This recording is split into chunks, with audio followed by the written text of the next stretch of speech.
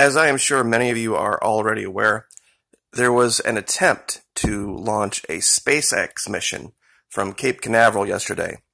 It got scrubbed because of weather, which really seems kind of strange to me, given that they had set the launch time for 4:33 p.m. Anyone who lives here in Florida this time of year will know what I'm talking about. It's kind of a very strange dynamic to anyone who doesn't live here. In the morning, the sun shines and it gets nice and warm. It's what you would expect. And then the humidity drops in a little after noon. And then usually by 3:30, 4 o'clock, you will see all over the state of Florida little thunderstorms pop up. And there will be lightning in places but not in others. And then it'll go away usually by the time the sun goes down. And you'll have a nice warm evening. And it's just the same thing over and over and over again. So if what was going on yesterday with the weather was going to stop them from launching, they're going to have a hard time finding a window, at least at that time of day. Now, someone on Fox had explained that they picked that time of day so that they could have the apogee of the International Space Station be exactly where it's supposed to be when they launch this thing. Now, I don't want to get too much into that. I think there may be another explanation for why they scrubbed that launch.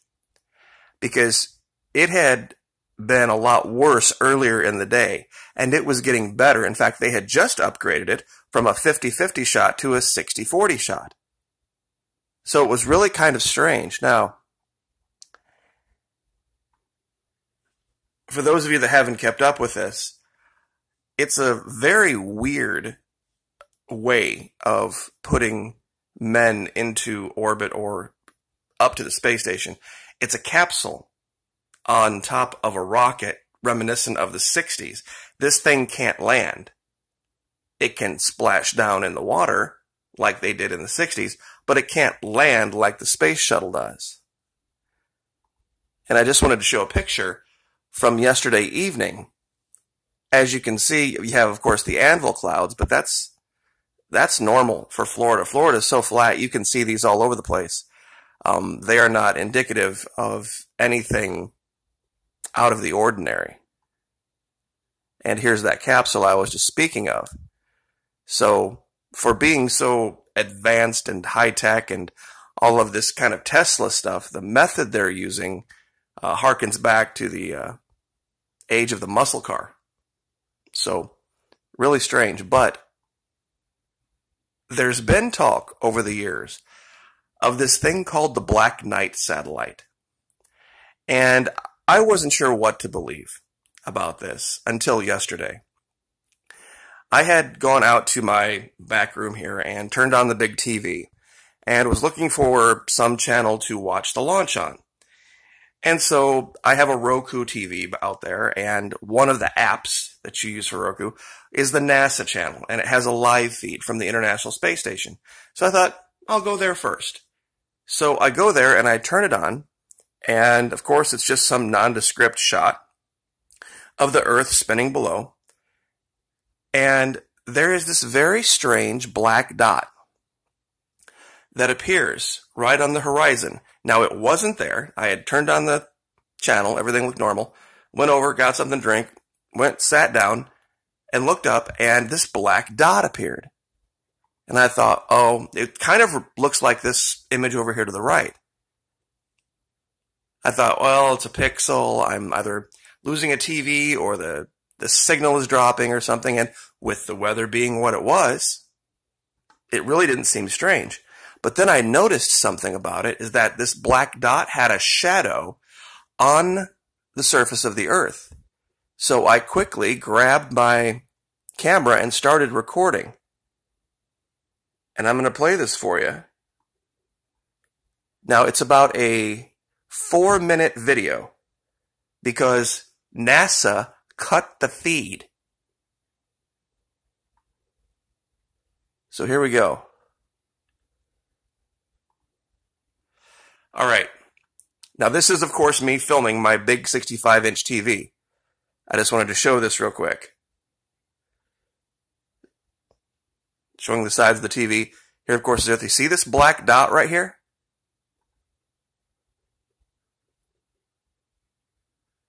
I have no idea what this is. Now, at this time, I'm thinking, I've got plenty of time. I can show the shadow later, but then about a minute in, I realized, you know what? If they see this, they're going to cut the feed. And they did, just like clockwork. I have no idea what this is. That they have the camera almost directly on. Now, I'm zoomed in very close. I'm going to zoom out here again in a minute and kind of give you a larger picture.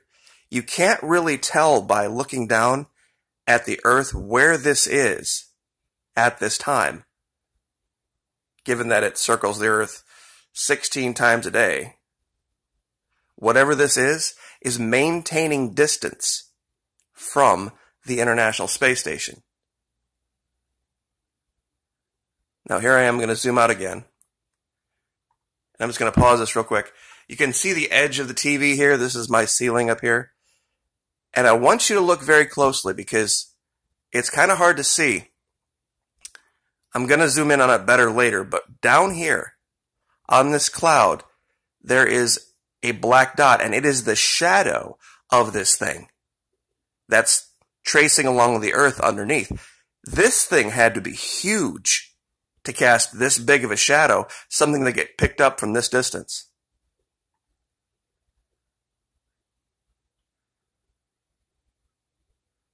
It was right there, just went off the screen. I'm going to get a shot here in a minute. It's only another, not even 2 minutes before they cut the feed here. I'm going to get a shot of both of these so that you can see what they are. But this really looks a lot like that Black Knight satellite that they've been talking about for years. So that explanation that they had of it being some thermal blanket from some other mission back in the whenever, that would have been long gone by now. And as you can see, this stays at a constant speed, a constant altitude, a constant distance from the International Space Station. So this thing's moving, whatever it is. And for it to appear this size, it's big. I looked all over to try to find some kind of an estimation of the size of the Black Knight satellite, and I couldn't find any. Not even in the wiki. Okay, so we're getting here to the end. Sorry about this. At the time, I'm not really thinking. When I'm making this video. Okay, here it is. Now, I'm going to pause this and move the camera a little bit so you know what to look for. Do you see this dark dot up here? I'm circling. Watch this. And then right here is a smaller dot. Okay, I'm going to play this forward. And as you can see, they are running. This is a shadow. Here and here.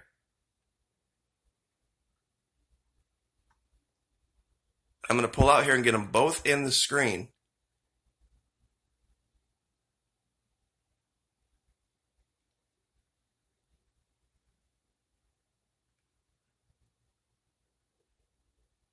And you can see by the way that this fluctuates that it's a shadow.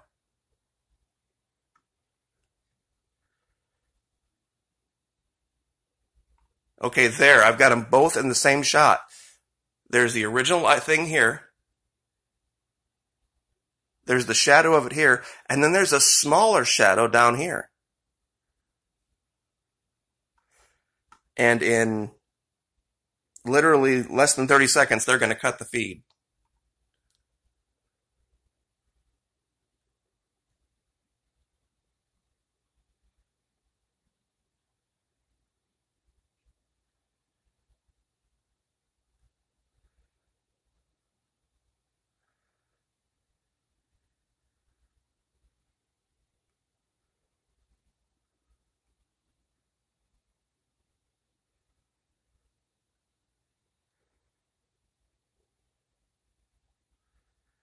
I think they realized that they were following something. And that's where they cut the feed. I'm going to jump back about 30 seconds here and play that last part.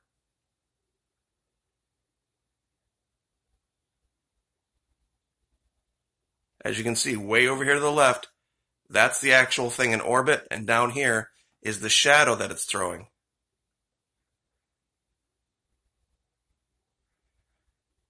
I wonder if this had more to do with that cancellation than the weather did. Because the weather wasn't great, but it wasn't that horrible, and it was getting better.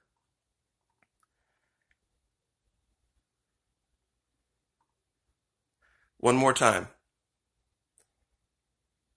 Here's the shadow. And like I said, for you to be able to see this shadow and this thing in the same shot, this thing would have had to have been massive.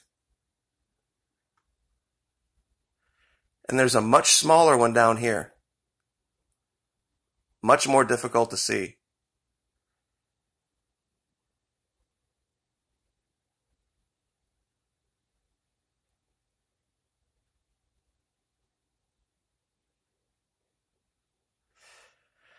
So anyway, I will leave that there. But very strange events in Florida. We'll have to see Saturday if they have the ability to get this thing off the ground, but I will see if I can put that video up on Google Drive, and then you can download it and you can watch the video for yourself. Like I said, at the time, I wasn't even planning on doing a video about it. I was just sitting there in my living room watching some feed, and then this thing appeared, and it didn't even strike me as strange right away.